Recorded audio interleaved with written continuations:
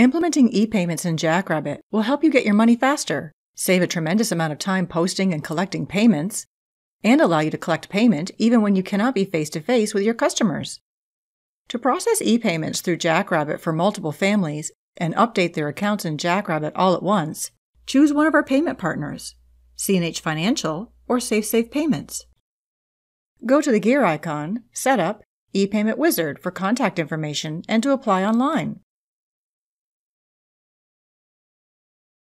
When you use one of our payment partners and initiate an ePayment transaction in Jackrabbit, Jackrabbit securely transmits it to your payment partner, also known as a gateway.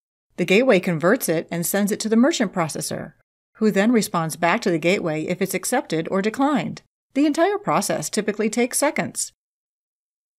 The process is similar when you initiate a bank draft in Jackrabbit, except it takes an average of 5 to 7 business days to settle, and accounts in your database are not updated if a bank account draft is declined.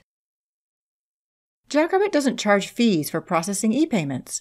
Your gateway and merchant processor will charge processing fees, and some of these are negotiable. The entire process to get set up with a payment partner takes about a week from the time your completed application is submitted, and you will be notified in an email from the Jackrabbit ePayments team.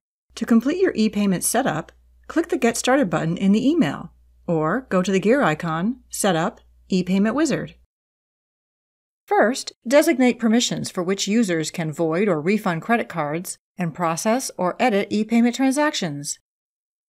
Next are settings to manage ePayments. You can access your virtual terminal to log into your merchant account for transaction reports, to edit your settlement schedule, etc.